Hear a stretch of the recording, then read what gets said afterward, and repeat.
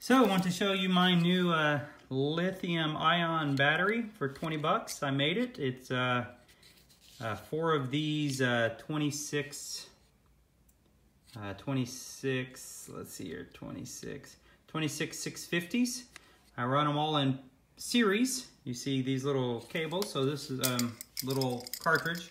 I got this on Amazon. I'll show you the price and all that stuff. I think they were $1 or so.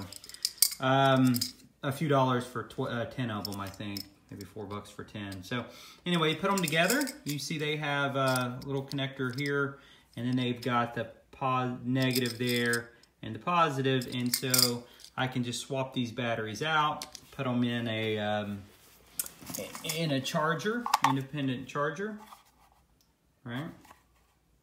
And then charge them separately. So I can use the big batteries.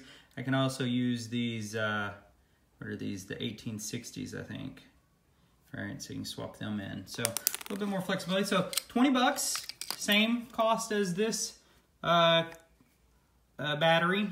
And this is the lead acid. It's about 6 pounds. This is less than a pound. So, and then you can see here's my radio, my Yazoo. So I can hook this up here and connect it here. Sorry, connect it here and here. Just some alligator clips, and then go to my Yazoo.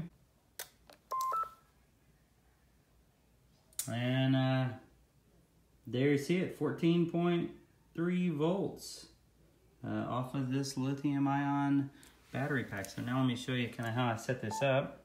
And you see here I just jumpered the back and then jumpered these over, do a couple terminal post here. So, you know, compared to the size and the weight, it's good. And I got 10 of these, for, like I said, a few bucks. And so I can make 2 of these and swap them in, swap them out, and then I just take those batteries out and charge them separately.